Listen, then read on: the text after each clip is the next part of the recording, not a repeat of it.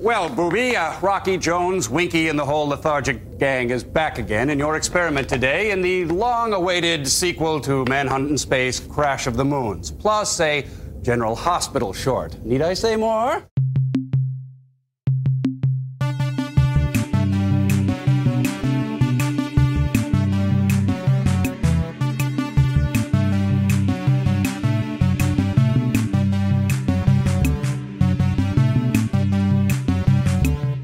This time, we watched Season 4, Episode 17, Crash of the Moons. In which Rocky Jones and Winky save not one, but two entire planet populations from utter destruction. And there's another General Hospital short. But first, we've got some news and follow-up. Yeah, not the happiest news. No, the news is that the Turkey Day Marathon happened, and the fundraising effort for Season 14 happened, and they did not make their fundraising goals. No. They raised $2.7 million, or would have. I mean, it's a Kickstarter-style fundraiser, so the money all went back to those of us who gave. But they raised $2.7 million with about 18,400 and change contributors, which is a pretty good showing considering they did honestly, yeah, basically nothing to promote this Kickstarter type thing. And couldn't for a long time. Because they were restricted by the strike still happening, so they couldn't do too much. Well, there's a whole lot that could be said about what they could or couldn't have done, and lots of people have been saying things like that. And I have my opinions. I've shared them elsewhere. I don't really want to get into them here. I am glad that they are going to take stock, look at what they did, look at what their options will be, and try again at some point with hopefully a better plan. Hopefully a more successful plan, right? Or, I don't know, maybe different levels. I have to say, of the things that they wanted to do, revamping older episodes to make them like beautiful and new, not as important to me as having brand new episodes. So I don't know. Maybe there's something to be done about that too. But again, as you say, there's lots of changes that they could make in order to revamp a fundraising campaign for the future. Yeah, so there are things like that. And I don't think the make them sparkly process is all that intensive. It's just one guy who does it. So, I mean, I think a lot of people feel like they were told with the previous Kickstarter that they would be asked not to do another Kickstarter-style thing, and that it doesn't seem like they've capitalized on how much they were able to raise last time in order to make sure that they could come up with a more sustainable solution than a big Kickstarter-style campaign. But, you know, whatever. They got to do what they got to do, and they're not giving up just because this didn't make it, and that's good. I'm very glad for that. Because honestly, the last thing that we want is for them to be like, well, shucks, I guess people don't want any more MST3K. And that's patently untrue. Look at all of the work that's being done with the MADs and with riff tracks and with all of those things. Like, there's so much MST3K-esque things out there. This is just a different package of it. So I hope they're able to come back with a new campaign soon. In other news, well, we've got a bit of follow-up. We talked a little bit last time about colorblindness, and devoted listener Jess wrote into us on our Patreon-exclusive friendly little Discord, saying, the colorblindness thing made me think of my friend's husband, who is very severely colorblind. His biggest issue is with the single flashing traffic lights. Oh. He doesn't know if it's a flashing yellow or a flashing red. Oh. So he has to decide, assume it's a flashing red light and stop every time, or assume it's a flashing yellow and just yield or drive through. He chooses the former and often gets honked at by people behind him wondering why he's stopping at a flashing yellow. Honestly, it's the safer of the two choices. There's no question about that. But yeah, that's so... I didn't even think about that, right? Like, didn't even think about that when we were talking about colorblindness before. It seems like the whole red, yellow, green in a very specific configuration is with the thought of people being colorblind in mind. I'm surprised that they don't have a solution for the red and yellow flashing lights. But obviously, like... they don't, and it's rare enough that they're not really thinking that it's necessary, but I don't know. I don't drive, so I don't experience this directly, but I do think that, you know, that seems like a basic accessibility fail and that they should look into that. Definitely. Definitely. There's one other piece of follow-up that I feel like we should touch upon. You know, this show is well known and proudly known as being the MST3K podcast made by those Canadians. And there's been a big asterisk on that for a good long time because you are not Canadian at all. And Adam and Beth are, you know, fully Canadian from the days they were born. That's true. But I've been sitting here as a longtime resident of Canada and a bit of an interloper. You know, I had my PR card, I had my green card equivalent, but I was not actually a Canadian citizen who got to vote for Canadian things and whatnot. Well, that has changed since the last time we spoke with these nice people listening. I am now a Canadian citizen. Congratulations! Very exciting, very lovely. I believe I will be talking all about this elsewhere for special members only podcast for anybody who supports us on Patreon. So keep an eye and ear out for that if you are one of the nice people who's able to support us on Patreon. Excellent. All right. We need to get to talking about today's episode, don't you think? I don't know, Chris. I feel like we should talk about you being a Canadian citizen for like the next hour rather than actually talking about this episode. But I know our listeners expect better from us. So, you know, let's go.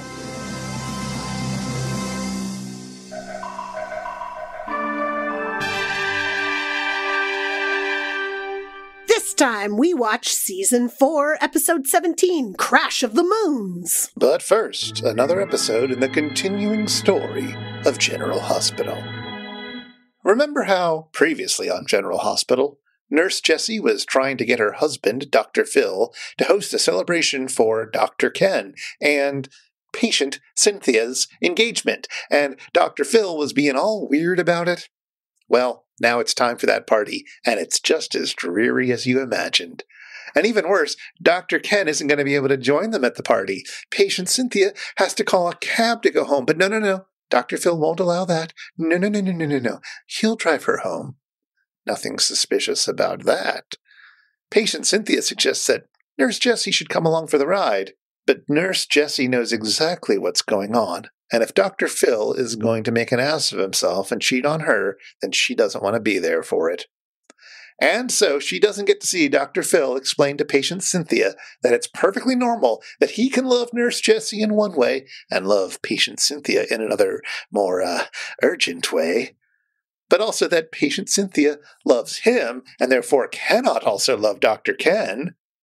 And so we learn that our two-timer has a double standard. Ah, well. Patient Cynthia decides to make out with him anyway.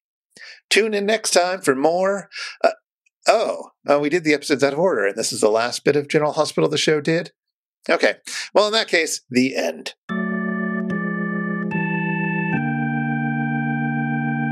And now for our feature presentation. Remember Rocky, Winky, Vina, Bobby, the professor? Well, their space adventures in space continue in this space movie. Rocky, Winky, and Secretary Drake go on a diplomatic mission to Ophiuchus, home of Cleolanta. Remember her? They offer the support of the Federation of Planets or whatever, but she refuses. Cleolanta certainly doesn't need any man's help. Ophiuchus doesn't need anyone's help. They have everything they need right here on Ophiuchus. But what if Ophiuchus wasn't going to be around much longer? That's what the movie Crash of the Moons promises. A crash of moons, and thus the destruction of Ophiuchus. Sure, we start by thinking it might be Deep Space Nine that will be destroyed by the pair of moons linked together, but Rocky and Winky arrive just in time to push the space station out of the way. Perhaps their interference has changed the course of the linked moons because now everyone realizes one of the moons is going to collide with Ophiuchus.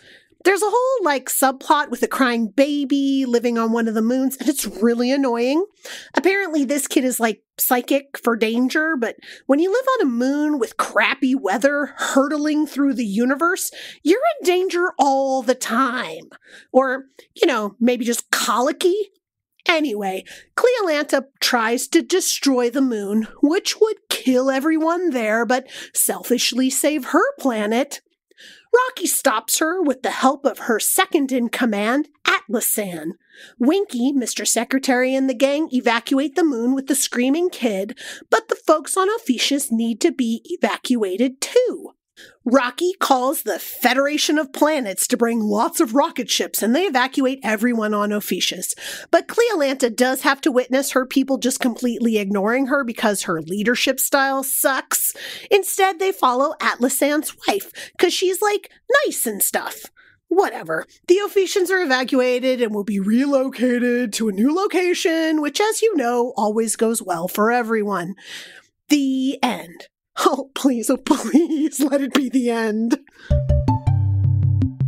Meanwhile, on the Satellite of Love, Joel is trying to teach Tom Servo how to do macrame when Crow comes in trying to get them to buy subscriptions to Grit. Oh, wait, except he doesn't have Grit, the newspaper. He's got Grit, the Grit. Well, anyway, the Mats present their invention, Deep 13 Choco Nutty Fudge Toothpaste. Sounds kind of gross, but Frank can't get enough. Joel and the Bots present the Rock and Wreck guitar, which lets you destroy your guitar on stage, but then pop it back together and play another gig. The movie uses a problematic term to describe moons that don't travel in a fixed orbit, and that problematic term happens to be the name of one of the characters on MST3K. And so this episode contains an otherwise charming sketch that happens to prominently feature that contentious term.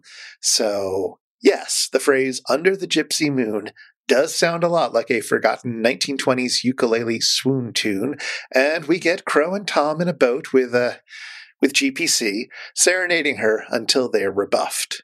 And hey, John Banner is in this movie. You know, the guy who played the beloved Sergeant Schultz in Hogan's Heroes.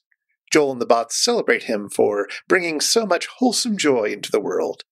Fun thing to keep your eyes out for in this sketch, the nameplate on the desk with Bannergram stenciled on it clearly uses an upside-down W for the M. That's fun. And Crow's got a new script, a new teleplay. After the ravishing success of Earth vs. Soup, Crow is back with an as-yet untitled script that's filled to the gills with technobabble. As Joel's character puts it, Kringjacks to full Klangdorn, man the Kalanger-danger-dang on the Poopaflu.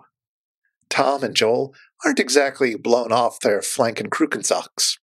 Anyway, after all that, the crew gets a letter with a poem in it, and then John Banner visits and is very excited to see everyone there. How happy he is!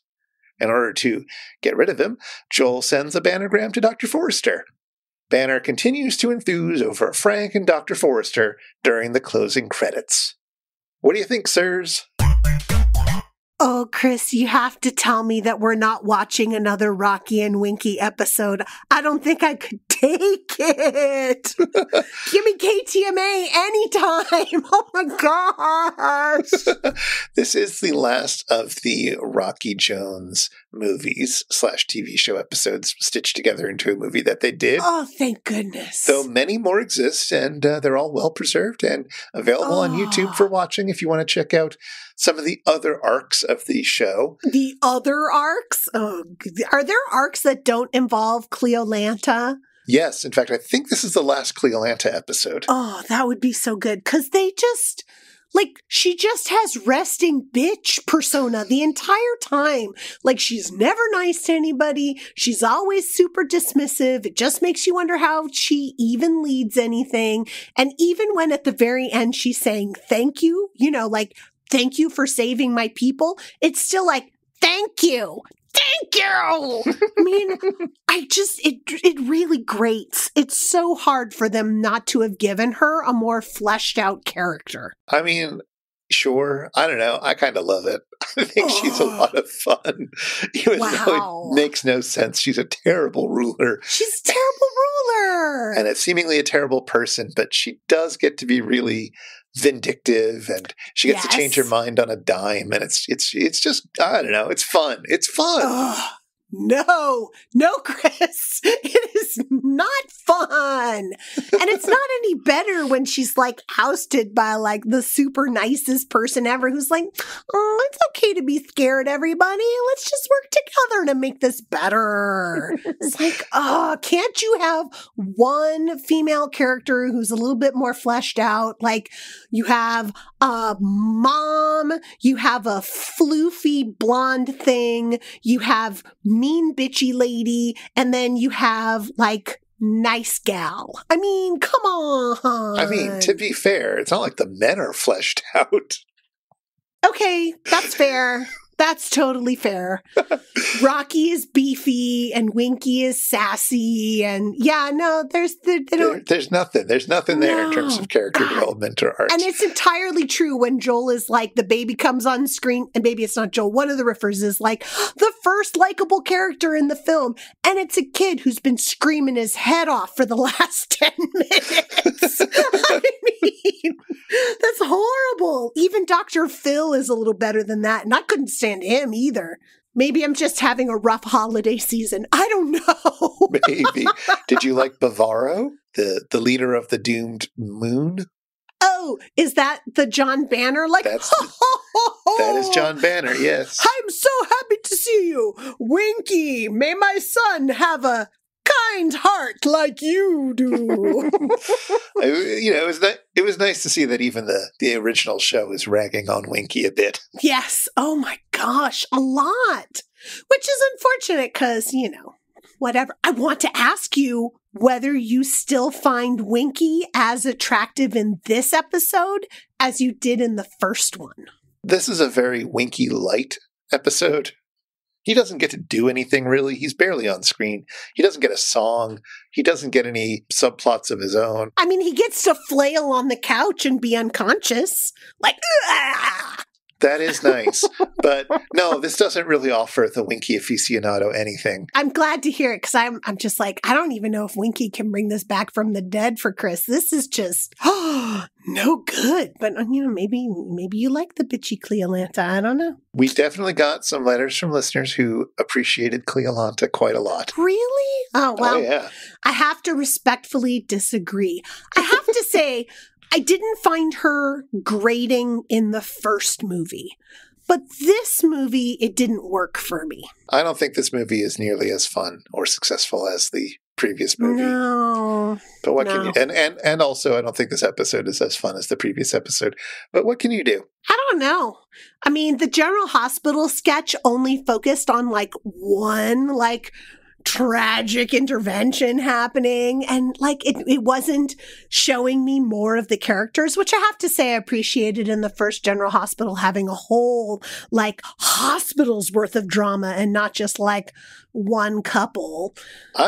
In this episode I really appreciated that Joel and the Bots were supplying the subtext the whole way through, right? Oh, sure, yes. So many of the riffs are saying, well, here's what's really going on in this moment. And when I watched it as a kid, and not one who was particularly literate in soap opera conventions, I found that very helpful to understand the plot. I like it when they make jokes that help you understand the plot.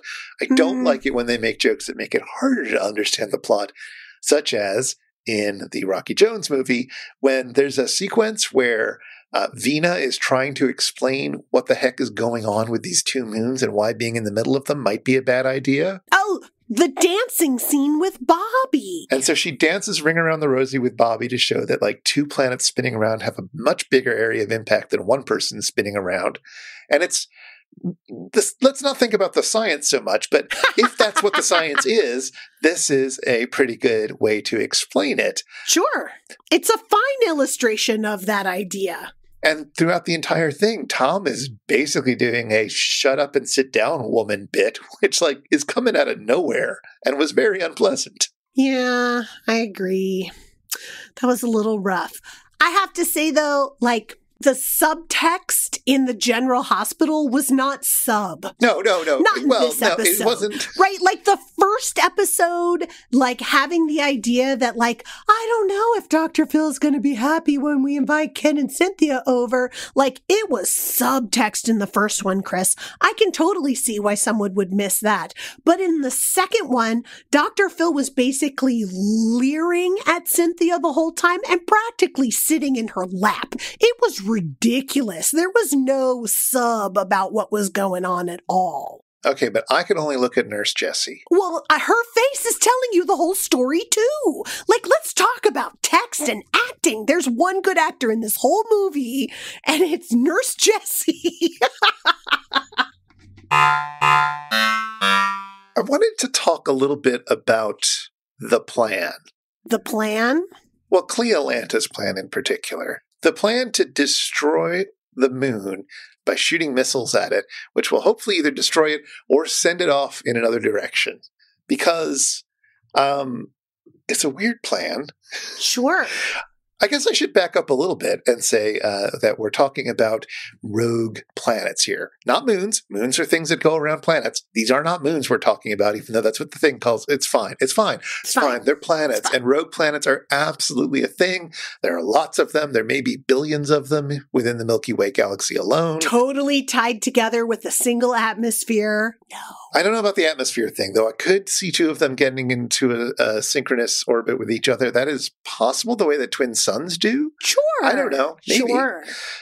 Sometimes rogue planets actually do encounter suns in other solar systems and get sort of trapped in them for a little while. Mm-hmm. They don't usually hit other planets, so I guess that could happen. I mean, it's probably really not very probable. It depends on how big you think the universe is, right? But let's assume in the Rocky universe, it's small enough that things are just rolling around and they're going to bump into each other. Sure. And asteroids and large objects hit planets, over the course of the development of Earth, we got hit by all sorts of things. That may be why we have a moon. I'm not sure. Mm-hmm. I'm a casual as far as astronomy goes, so it's fine. But how easy is it to move a moon out of orbit? Now, if we talk about our moon, which is probably much larger than the moon in this movie, but let's use it because that's what most people have thought about. Sure. Okay. How much force, how many bombs do you have to throw onto that moon to get it to change orbit in any meaningful way? Man, I mean, 5 wasn't enough. Exactly. And those 5 bombs did what? Knock down a couple of buildings? Like, I don't even know if we're talking about bombs that are the force of the kind that we make these days. Yeah. Well, either way, I tried to find out an answer to this. I looked at a lot of sources online. I'll put some links in the show notes. People love talking about this because it's a fun sci-fi question, but I couldn't find an agreement on what the answer would be. But basically, everybody seemed to agree that if we threw all of the bombs that we'd ever made in all of humanity's history at the moon, it wouldn't have much of an impact at all. It certainly wouldn't knock the moon out of orbit. Yes. The moon is very big, after all, and it's orbiting a much bigger planet, which affects it. Now, John Banner's moon isn't orbiting another planet. It's in an orbit with another moon, whatever. It's still going to be a huge hunk of rock in space, and it's going to take more than 5 missiles or 5,000 missiles probably to knock it from wherever it's trying to go. So that's the science. This movie doesn't match that, and that's fine. I'm not trying to ding it. It is a piece of fiction, and it's trying to do its own thing, but I just thought it was interesting to think about. No, I mean, clearly this movie hasn't followed science up till now, so Exactly. why start halfway through? And, the movie's saying, or it's not saying anything, but it's asking some interesting questions, which it isn't going very deeply into, about the nature of, people and land, right? People and the land that they're from. Mm-hmm. What is diaspora? And what is a people when it no longer has its homeland? Which is a super interesting question. It's a super interesting question to ask in the mid-50s. It's a super interesting question to ask all the time. Sure. Thor Ragnarok, for example. Sure. This movie doesn't answer it in an interesting way, except try to have hope in a bad situation, which is not the worst answer, but it's not a complicated enough answer, perhaps, for the complexity of the question. But it is nice that it is asking these questions. Sure. I guess. I mean, what is the culture of Ophiuchus, and what makes it distinct from the culture that the Federation of Planets is bringing? It never really even addresses that. I mean, if it can't give characters characterization, it's really hard for them to think about making a whole society's worth of characterization. You know what I mean? Yeah. No, all they get is John Banner showing us a sense of what that moon is like. It's very happy. It's very jolly. It's very John Banner. I mean, his son doesn't seem very happy. I don't see how that's a complete characterization either. That's how they know something's wrong. Because that kid should be going there. Go, go, go, go, go, go, go, go, go. Seems to me like you're not going to get a kid going goo goo gaga unless you feed it and maybe change its diaper every once in a while, which all they do is they look at it in the Weber grill that it's being housed inside of. They're like, I don't understand why it's crying. We've been looking at it for hours. All right. I don't know how much hot diaper changing action they were going to show in the 1950s. But the feeding would be like, there's no discussion. There's no discussion of like, has anybody fed this child? Has anybody picked it up? The only time they pick it up even is when they're going to bring it down into the basement to try and weather the storm, you know? It's like, maybe the kid just wants you to pick it up. I mean, I don't know what Dr. Spock would think about that, but... I mean, Dr. Spock. Dr. Spock would say, like, oh, actually, I shouldn't go out on a limb and say this, but I think Dr. Spock, at least when my mom was a parent, was like, leave your kid alone to cry it out. Yeah, that's what I thought. So maybe this is what Dr. Spock would want you to do, except for the looking at it. Don't look at your child. Don't look at your child. Looking at your child is giving it positive reinforcement for its crying. You got to leave the room. These children are just vampires. They will suck the love out of you and use it to become evil. Exactly. And that's how Cleolanta was made. I can't handle the Rocky Jones stuff anymore, but we have more to do. And one of the things that we never did last time, well, I guess we sort of did it last time, but just with Winky, we talked about some familiar faces. Do we have more familiar faces in this movie? I mean, I'm not recognizing anybody, but... Well, surely you recognized John Banner. They did a whole skit about him. Oh, well, I've never watched Hogan's Heroes. War stuff's not my bag. Like, that's not the show I would have watched. Hogan's Heroes isn't war stuff. Hogan's... All right. I'm surprised because it was, in fact, quite a commonly watched show in my household when I was a kid. I grew up a bit on Hogan's Heroes. It is not really a war thing. It is, like, it takes place in a prisoner of war camp during World War II, but it is very much a sitcom. I'm sorry. Let me just say that back to you so that you can hear how weird this sounds to me.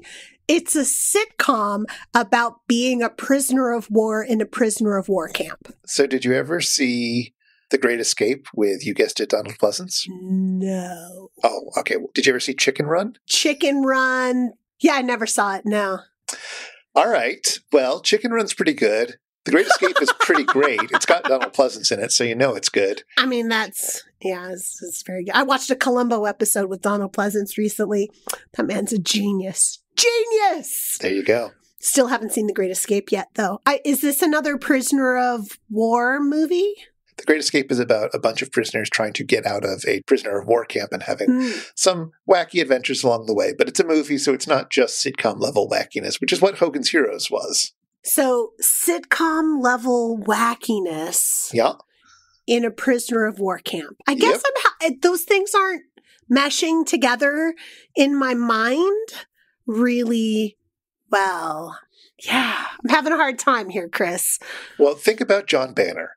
So John Banner played Sergeant Schultz, who was one of the guards, basically, and he was a big bumbling fool who was very easily bribed by the prisoners. You know, they gave him a bunch of candy, basically, and he would eat the candy and he would close his eyes to whatever was going on and say, I know nothing. Okay, and okay. That was like the running gag throughout the show. Okay. And there was a much sort of meaner but also incompetent guy named Colonel Klink who was in charge of it. And then you had a bunch of very sort of allied, I think they were mostly Americans, but I can't really remember, prisoners who were, Richard Dawson was on it too, that's right.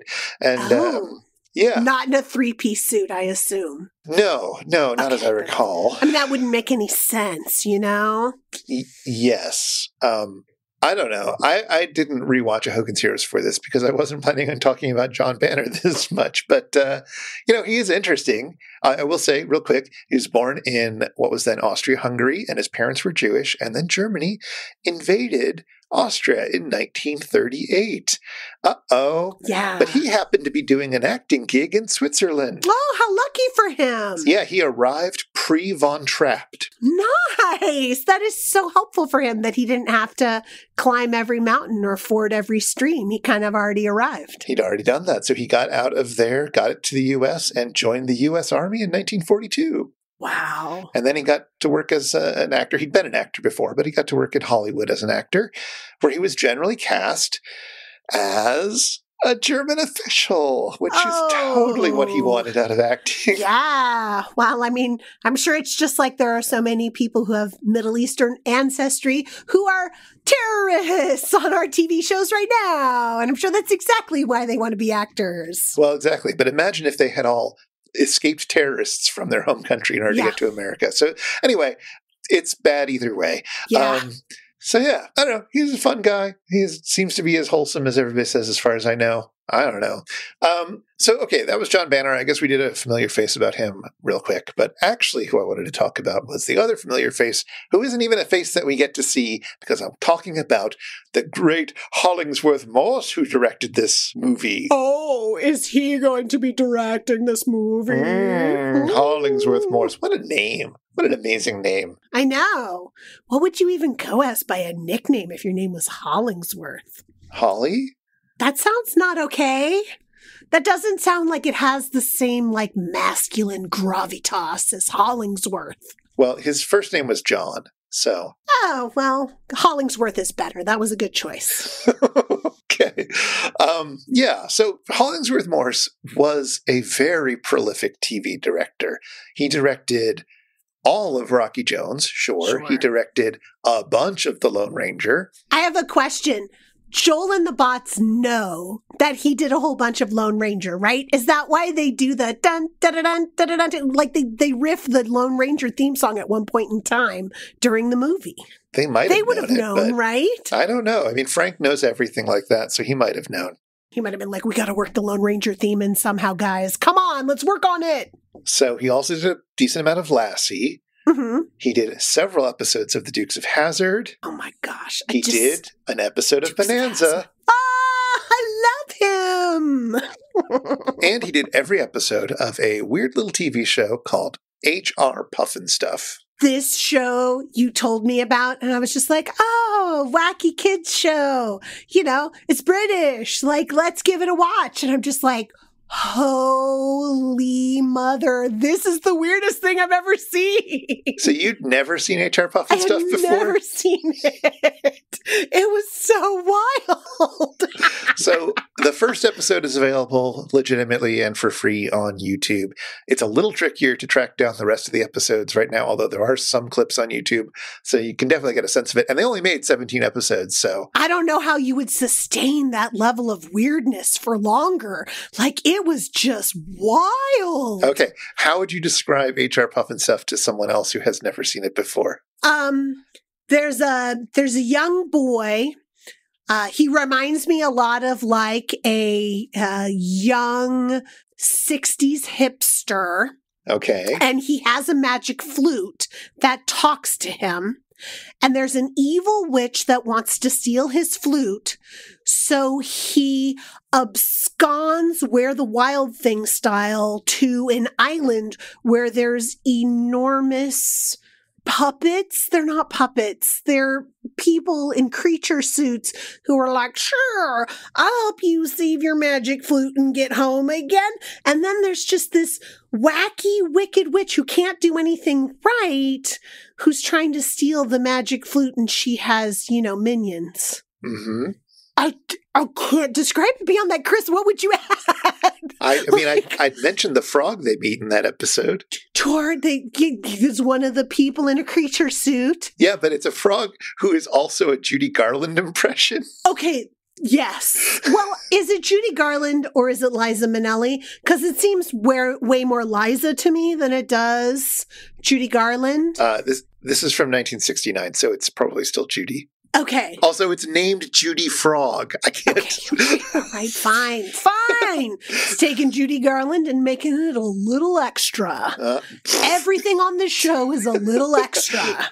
I mean, even by Judy Garland standards, I suppose it's a little extra. Even by Judy Garland standards. Also, she would have died by the time that episode came out. That's good, because I don't know if she would have really appreciated the frog impersonation of her. She might have. One of the people who made the show was made by a pair of brothers named Sid and Marty Krofft, and one of them knew Judy because Sid had previously toured with her and opened for her. All right. In frog costume, or was that just kind of... That was not Sid Krofft in the frog costume. All right. He was a puppeteer, and he wandered around doing all sorts of puppet shows, and I guess he did that. I don't fully have the details on how he opened for Judy Garland. But I will say, they went on to make a bunch of other kids' TV shows. And I didn't grow up on HR Puffin stuff, although I was aware of it growing up. Were you really? Where would you have been able to watch something like that? Because I just can't imagine any of my local stations carrying HR Puffin stuff. It was on in syndication. The one that I saw a lot of was The Land of the Lost, which was about people who went back in time into dinosaur land times. Okay. Yeah. It had live action people, and then there were stop motion dinosaurs, and that was an episode of HR Puffin stuff? No, it was another show. They put out like a dozen different shows this team. Okay. I was trying to imagine the HR Puffin stuff kid with his magic flute and his like Judy Garland friend Frog in the Land of the Lost with a whole bunch of dinosaurs. And it was actually a really intriguing thought. That could be a really good show. It could be. They also did other shows. One was called Lidsville. One was called Sigmund and the Sea Monsters. I don't know. These I didn't especially see, but these were some of their puppet shows. They also did shows with humans involved, such as The Brady Bunch Hour. Stop it. You know, the variety show that the Brady Bunch did. Mm-hmm. You got to keep on. Yeah. Uh-huh. Yeah, they did Donnie and Marie. Oh, yeah. I'm a little bit country. They did Barbara Mandrell and the Mandrell sisters. They did it all. They were kind of amazing. And unfortunately, as we record this, we recently lost Marty Krofft, the younger brother, at the age of 86. Wow. That's a good run. It is a good run. His older brother, Sid, the one who opened for Judy, is still alive at 94. Wow. And they are both originally from Montreal, so it is proper CanCon once again. I know that's why you brought them up. Like, I have to start talking about Hollingsworth Morse, but only so that I could talk about HR Puffin stuff and get to the true Canadian gold in all of this.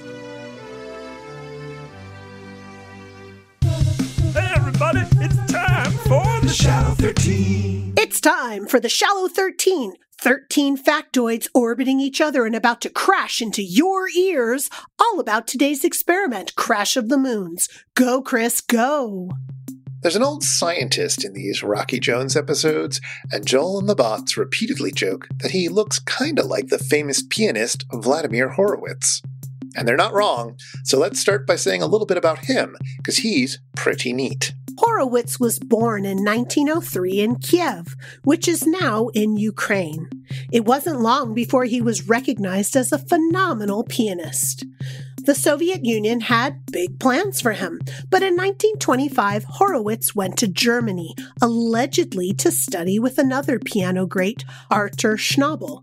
But Horowitz had plans to head to the USA and never return home. And indeed, he had a long and productive career in the US, and didn't return to the Soviet Union until 1986.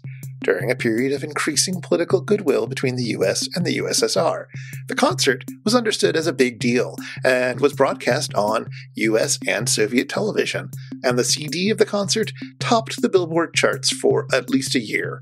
In fact, at some point in 1987, Horowitz albums held the top 3 spots on that chart. This was all after Horowitz had retired, for like the umpteenth time. The New York Times once called him possibly the most retiring and certainly the most often retired of great pianists. And this was in 1974. He would go on to retire a few more times after that, which seems fun, but his constant retirement was a sign of some personal difficulties he had. Depression, alcoholism, memory loss all plagued him. And he also seems to have struggled with his attraction to other men, something which he denied, but which everyone around him seems to have known about, including a few people who claim to be ex-lovers. Anyway, if you want some of that piano-based classical music product, you could do a lot worse than putting on some Horowitz. He was a real showman whose fingers could fly frantically, but who could also bring you to tears. That Moscow concert of his keeps getting uploaded to YouTube, so you might as well watch it. Okay, so that's Horowitz. Now here's Grit. So Grit was a weekly newspaper whose subtitle was America's Greatest Family Newspaper. Subscriptions were often sold by kids who traveled door to door, and as we see in today's episode, ads in comic books encouraged those kids to make money selling Grit. Grit's approach, family-friendly, very positive, supportive of rural America's lifestyle and traditions, made it very popular. And in fact, it's still being published today as a glossy magazine that comes out every other month. During the General Hospital short, we see Nurse Jessie looking despondent, and Joel quips, "When Anne Sexton throws a party."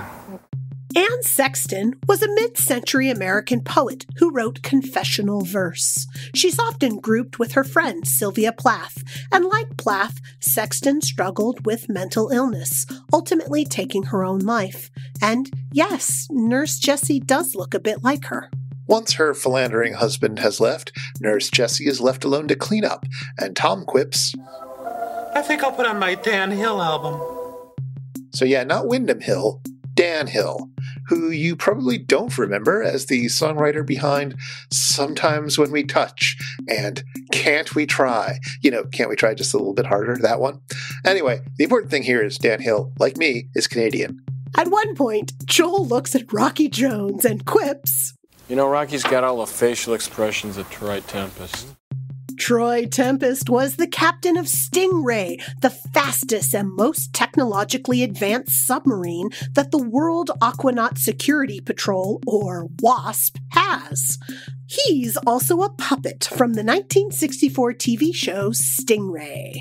Jerry and Sylvia Anderson gave us the names of the mole people who hang around Deep 13 in early seasons of MST3K, but they also gave us several Super Marionation puppet shows like Thunderbirds, Stingray, and Captain Scarlet and the Mysterons. And of course, those last two shows were re-edited into the very first and very second movies riffed by MST3K in the KTMA era, which we haven't done yet. Someday. The old professor looks at some sort of meter and Rocky Jones asks him what the meter says, except it comes out like this. We're driving missiles, Professor. What's your reading? The beauty myth. Naomi Wolf's 1990 book, The Beauty Myth, argued that the more social power women have gained, the more expectations of physical beauty were leveraged against them. It was an idea that resonated with people, and the author quickly became a leader in third-wave feminism. Since then, there's a different person named Naomi Klein, a Canadian author who had a hit a few years later with a political book called No Logo. Klein just recently published a book called Doppelganger, all about how she is often confused with Naomi Wolf, a confusion that has only gotten more frustrating as Wolf has gone deeper and deeper into right-wing politics and conspiracy theories. Now, I haven't read Naomi Klein's new book yet, but excerpts that were published in a few magazines were super compelling. And, something tells me that that's time. And that's time!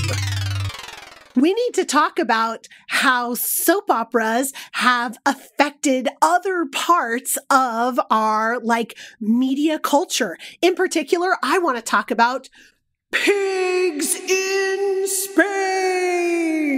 Okay. That is somewhere between a soap opera and Rocky Jones. I think that fits. Well, it's funny because in my memory, I feel like Pigs in Space was a soap opera.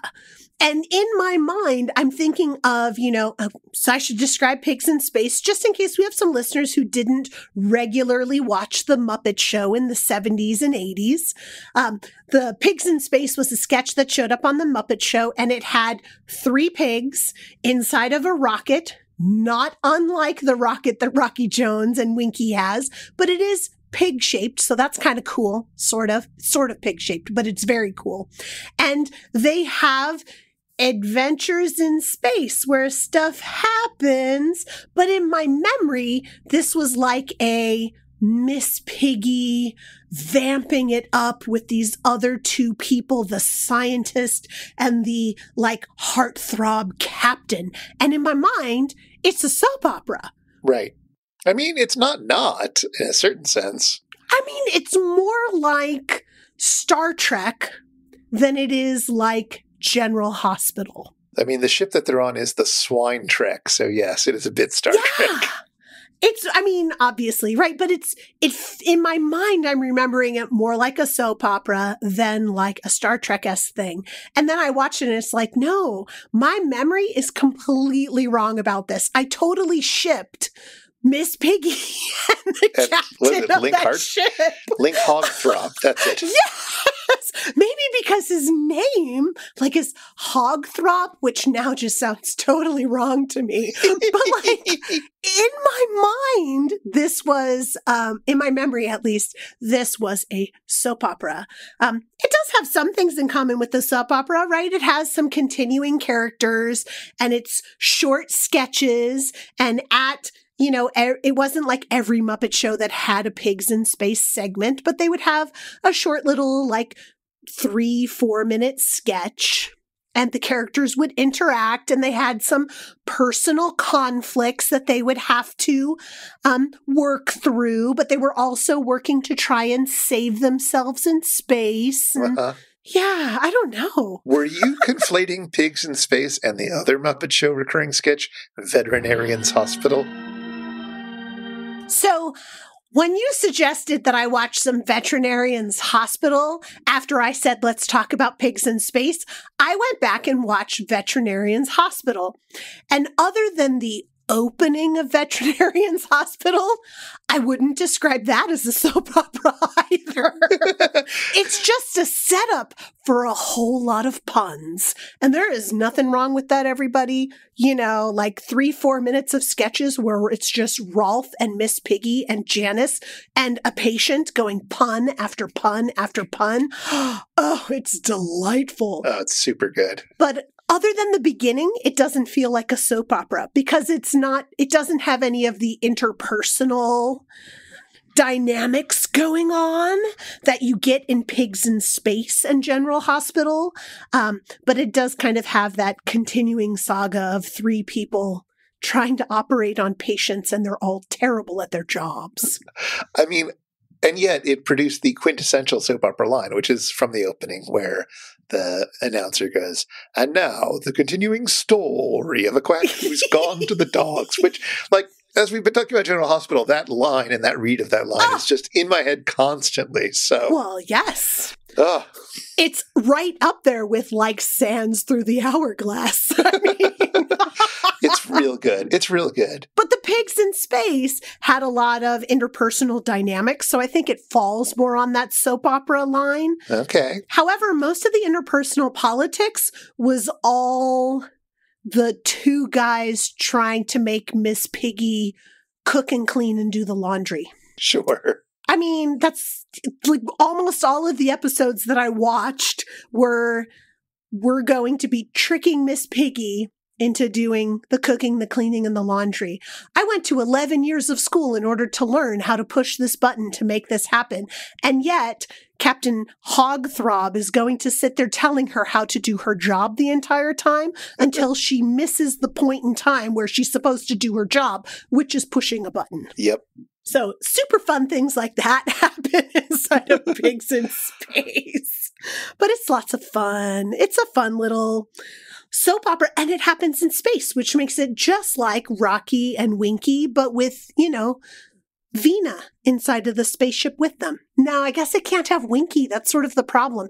It has to have the bumbling professor, because the third character is, a scrawny, glasses-wearing, German-accented professor. Yes, I had to look it up, but it's Dr. Julius Strange Pork. Strange Pork. Yeah. It's a good name. I know. It's a really good name. Chris, it feels like at long last, we are done talking about Rocky Jones and his adventures in space. And, well, I don't know. I'm wondering if maybe you have a final factoid for our listeners. I do, or at least a final thing I want to talk about. So, in today's episode, Joel and the Bots, as an invention exchange, offer the Rock and Wreck guitar, which is a guitar that you can play and then smash and then put it back together. Because, bands like to be cool. They like to smash guitars, but they also cost a lot of money, these guitars, and they can't afford that. They're not being sponsored by a guitar company that gives them guitars to smash on stage to appear cool, like certain other famous guitar smashing bands I can think of. Ooh, that's cold, Chris, but go on. I mean, it's true. I mean, it's pretty cool. Like, they were given the money and the guitars to do it. Why not? Just go for it. Yeah, I guess so, right? I'm sure they were pretty low-end guitars. I don't know. Anyway, all I wanted to say is that I was in a band where I did not play guitar in this band. I played keyboards in it. But in one of the last shows that we ever did, the leader of the band, who was also the guitarist, decided he wanted to have his moment of glory and smash a guitar. Glory equals smashing a guitar. In this case, yes. I mean, it's a specific type of glory. It's true. And may we all have our own particular specific type of glory. Were you at that show? I don't know. I don't think I was. I feel like you'd remember it if you had been. The main takeaway that I want to give you of trying to destroy an electric guitar on stage in a small pub in Portland in, 2007-ish is that guitars are not made to be smashed, especially like solid body electric guitars. And it was very difficult for him to actually damage the guitar. It took quite a lot of hacking and slamming and thudding while the rest of us vamped around it before he could actually make a dent in it, and much longer before it finally crumpled and gave out a lot of feedback. And it wasn't as musically explosive as you might have hoped from that. No. I guess he hadn't practiced. It sounds like he didn't quite get the glory that he wanted from his moment. I mean, he gets to tell all his friends about it, and people are talking about it on podcasts to this day. No, I guess that's true. But it reminds me of one of my favorite soap opera moments. Okay. So there was a soap opera scene where this woman who was very sad and very angry, like she just found out that her boyfriend was cheating or whatever. She was inside of a restaurant. She was totally mad. And the direction was she was supposed to grab the tablecloth and yank it so that everything on the table fell down on the ground. But instead, she yanked it so hard that it just fell out and left everything on the table. And immediately she burst out laughing because it was such an unexpected moment. Oh. And it's like, that's kind of what your friend had, the unexpected. This is not how this is supposed to go. This is supposed to be dramatic and big and short. Yeah. I will say, if anybody is thinking about destroying a guitar on stage as part of their band, especially if they're doing it in a relatively small club, consider safety goggles, and also let the venue know ahead of time you're going to be doing this, which my friend did, so it's all fine. But that's good. Yeah, be sensitive. It's a shame you didn't all put on your safety goggles at the same time. We might have. I can't remember. Oh my gosh! I think we might have even thought of that and done it. I don't know. I'll have to check in with him. If you've been affected by the issues on this show, if your moment of glory took longer than expected, or if you'd like to ask us anything, get in touch with us. Our email is info@itsjustashow.com, and we'd love to hear from you. This show is made possible by listeners like you and like our randomly selected supporter, Marty. Thank you, Marty. For as little as $1 an episode, you too can be like Marty and help us research and record this show. You can join us in a friendly Discord, and you can listen to all our superfan bonus bits. Find out more at itsjustashow.com/Patreon or patreon.com/itsjustashow. And if you want to follow up on anything that was mentioned today, you'll find links in our show notes at itsjustashow.com/episode/144.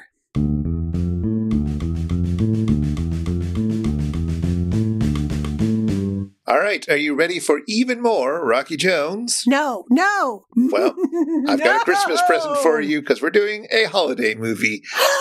Yay! We will, in fact, be doing Season 6, Episode 17, The Sword and the Dragon. Ooh, this is one of our Russo-Finnish movies, is that right? That is what they call it. Oh, well, we'll have to see if it's as good as Sinbad. If this Sword and the Dragon has the animatronic skeletons that I've been looking forward to, like, hands down, it'll be the best Christmas movie ever. Maybe I ought to rethink that, actually. Yeah, I mean, surprise, surprise. It's one of those movies which is considered a classic in the original and is pretty beautiful. It's by Alexander Ptushko again. It is not Finnish at all. That only happened once, but they're going to make lots of Finland jokes over the course of the episode. And yeah, I don't know. It's going to be a grimy print that was dubbed and edited, and that will not show it off in its best glory. But there you go. That's all right. Sometimes Christmas doesn't come to us in its best glory, so we'll take what we get. Well, it's been a little while since I've watched this one, and I remember it being pretty great, and I'm looking forward to seeing it again. Oh, I'm so glad. But until then... Oh, sweet cake, you're the only one who understands me. Yep, I'm afraid he's an infant, but he will grow out of it. Take it away, Theme Squad.